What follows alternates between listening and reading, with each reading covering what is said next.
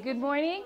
Thank you, everybody. You need your folder, the blue paper, a circle maker, and your safety glasses. Why do you guys think we need safety glasses today?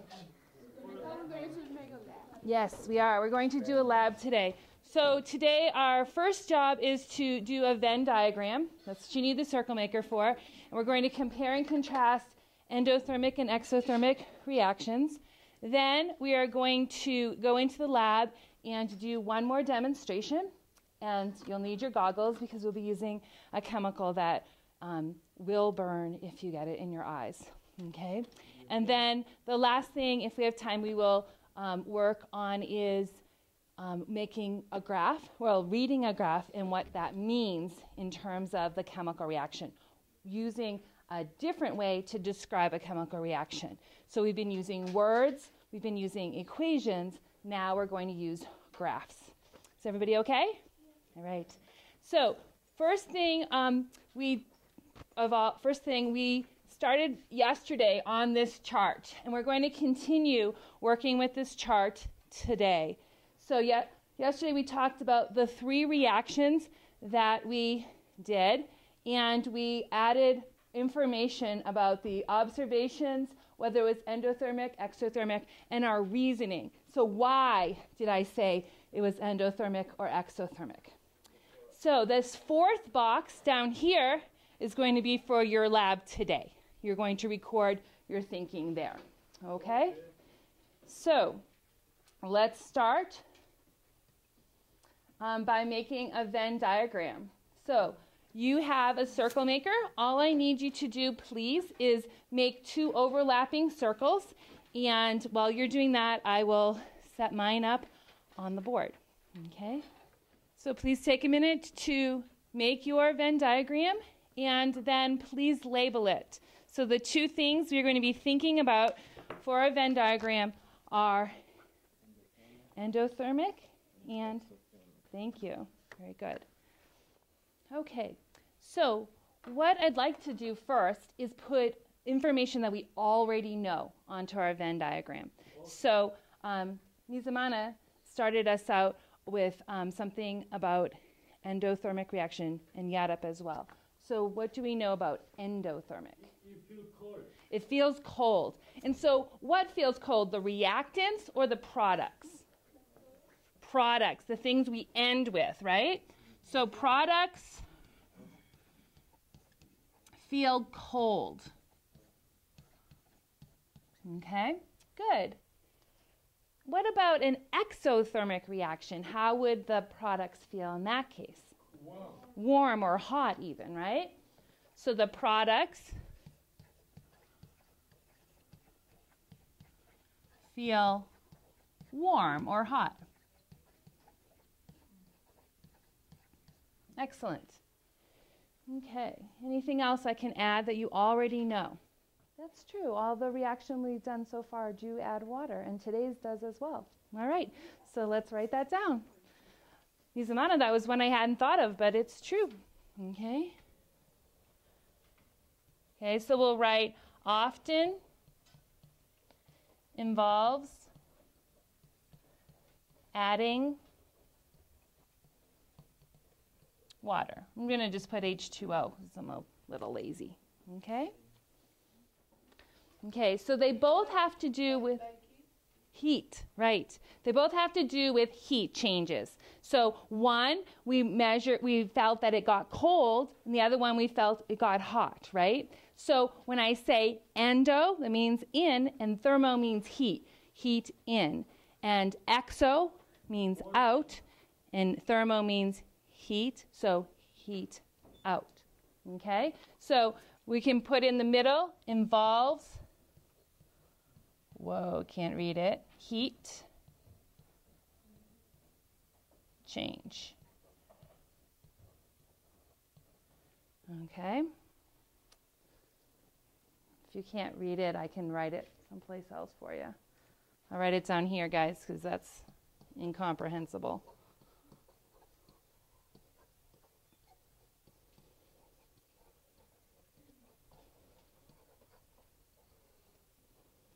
Okay. Anybody have anything else we can add? All right, I think you guys did a very good job. Just going to give you another couple of seconds to get caught up. So now what we're going to do is focus on endothermic reactions for a little bit. Okay?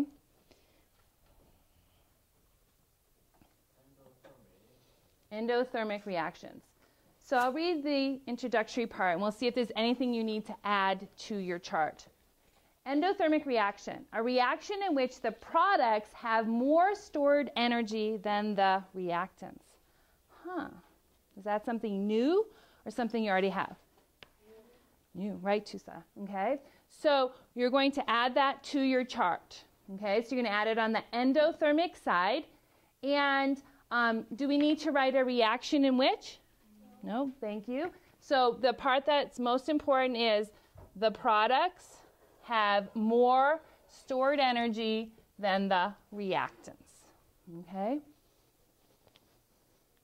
The next part, the reaction absorbs energy from the surrounding environment.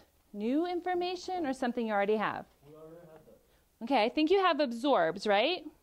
Yeah. Okay, so you might want to add absorbs energy from the surrounding environment, okay? Or just write from environment would probably be enough to help you. Okay? You can just add from environment, it's fine. Okay? And the products use up this energy to create chemical bonds. Okay? So I'm going to underline create chemical bonds. That's the part you want to add.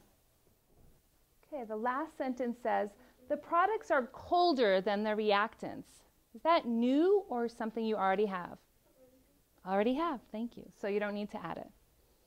All right, so you guys did a good job remembering some things from yesterday. So what you see is that we're now talking more about the energy and what that energy is being used for. Okay, and that's going to relate to our graphs. Okay? Is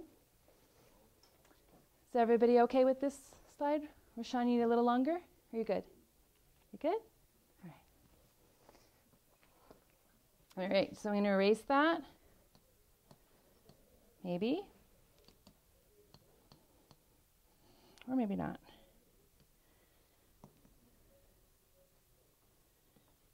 Yay. Okay, so now, ladies and gentlemen, we are on exothermic reaction. Would someone like to read the first sentence for me? Thank you, Sala.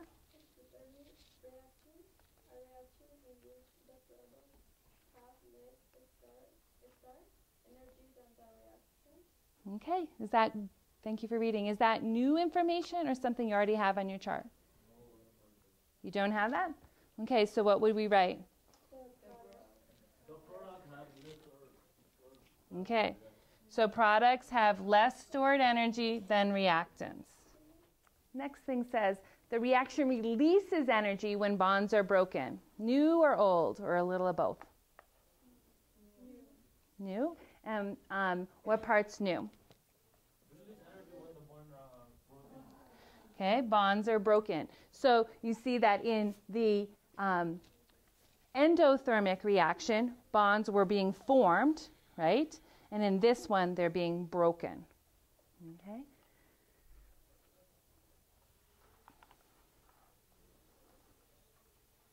Okay. And the last one? Did somebody read that one for us? Yes, the products are harder than the reaction. Okay, and what do you guys think? New, old? Old, right? We already have it, right? So we are ready to do our little experiment. Does anybody have any questions about endothermic and exothermic? No. Okay, so you see that they have a lot of things that are opposites. One's hot, one's cold. One's breaking bonds, one's forming bonds. Okay? One's releasing energy, one's absorbing energy. Okay.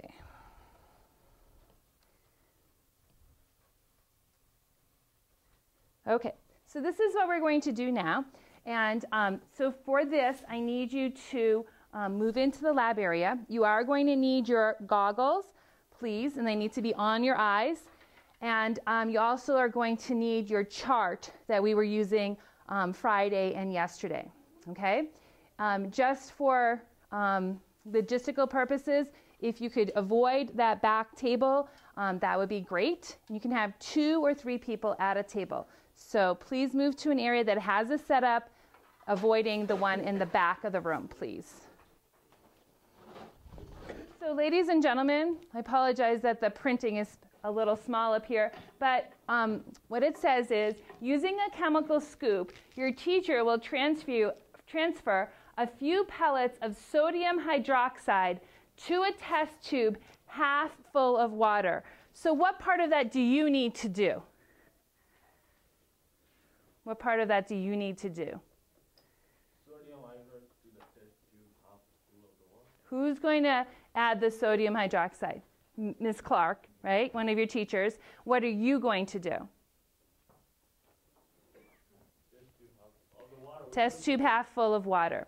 So at your table, you will find that we left you a test tube rack, a test tube, and a beaker. In the beaker, it's water. It's just regular water. You're going to fill your test tube half full. Once it's half full, Ms. Clark is going to come and bring you some of the chemical, which is called sodium hydroxide. Okay?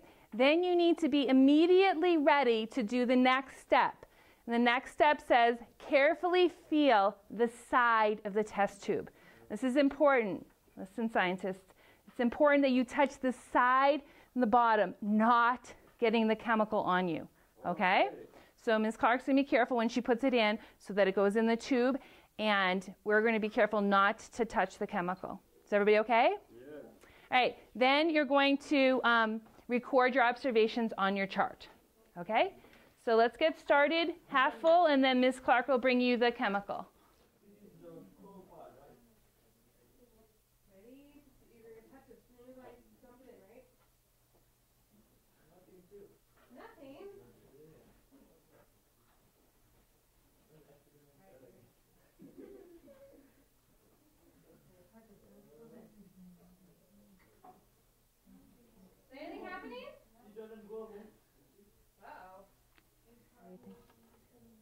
Okay, so write your observations on your chart, please. What do you think? Nothing. You don't feel anything? Did Miss give you some more? No. She'll give you a little more. Okay, if everybody could stop for a moment, please. I'm just going to show you where you're going to record your information on your chart. Okay, everybody stop. Look at me, please. Listen, please. Okay, so on the chart, we're writing our observations in this box, what you observe.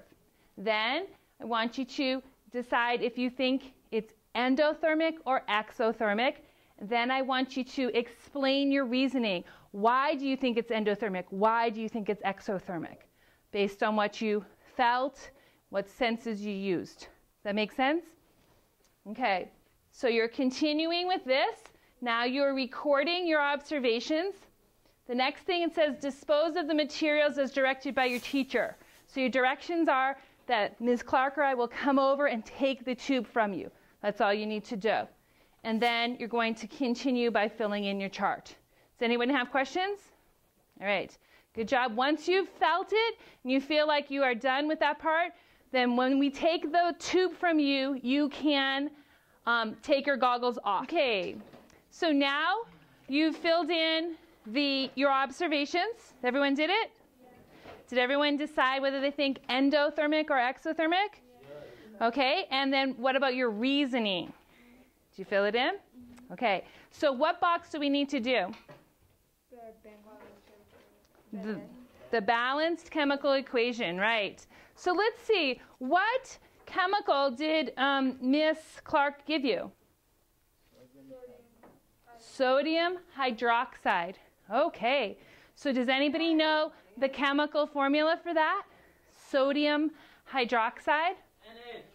Na, thank you. And what about hydroxide? I hear random guessing. So let's use our tools. Oh, thank you for taking out the tool. OH, thank you. All right. So we're going to add it to our box. And you said sodium. OH. Thank you. And what did you add to the tube? Water. Then I'm going to make an arrow. What do we say when we see an arrow? Yields. Okay. And then we need to make sure this is balanced. What is the charge on sodium? Na.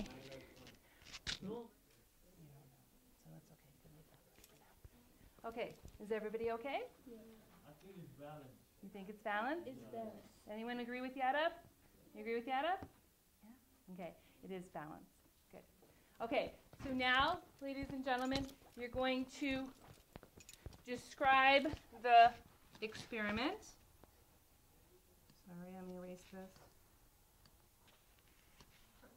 Okay, so you're going to describe your reaction. You can do this on the next page in your notebook. So you have your chart. Pascal, could I use your book for a second, please? So you have your title of your book.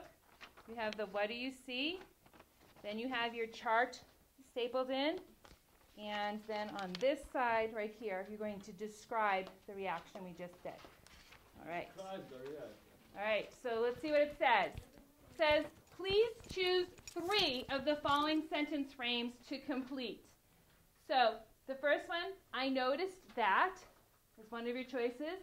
I found it interesting that, based on the evidence, I would classify the reaction as, then you pick either endothermic or exothermic, and then say why.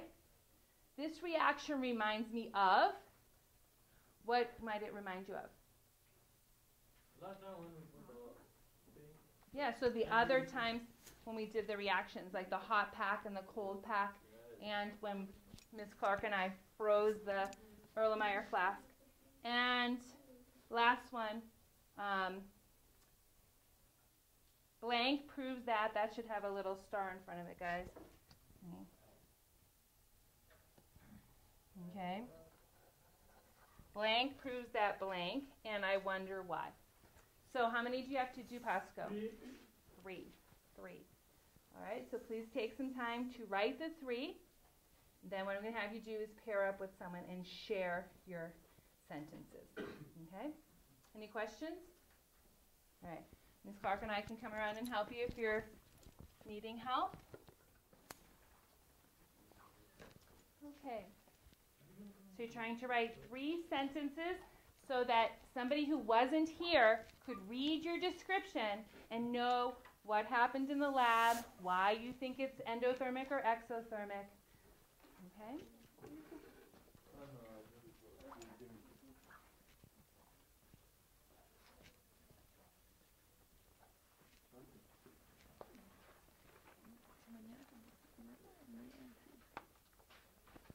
Okay, so ladies and gentlemen, please stop for a moment. Look at me, please. Listen, please. Okay, it seems that people are starting to finish up their sentences. What I would like you to do, please, before you leave, is find somebody to read your sentences to. So let's pretend Daisy and Isela, for some strange reason, chose to work together. Then Daisy would read her sentences to Isela, and Isela would read her sentences to Daisy. At the beginning of class tomorrow, I'm going to ask everybody to read one of their sentences. Okay? So find someone to practice with, please. And then once you've read them once, then you can clean up. After you practice. We're going to get them name tags. I can't, these 3 girls. Maybe you could just get a tattoo on your forehead. That would help her. Could you do that? So when I look at her, you're like,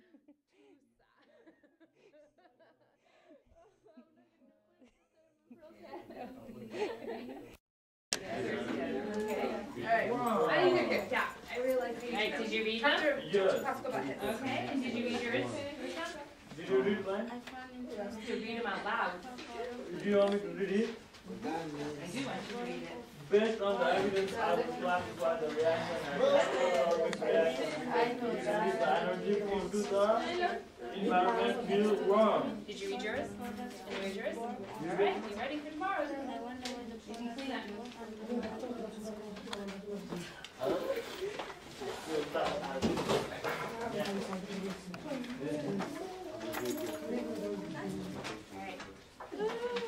Once you've read your sentences to your partner, you feel ready for tomorrow, then you can clean up and turning your folders in. You did a very nice job today.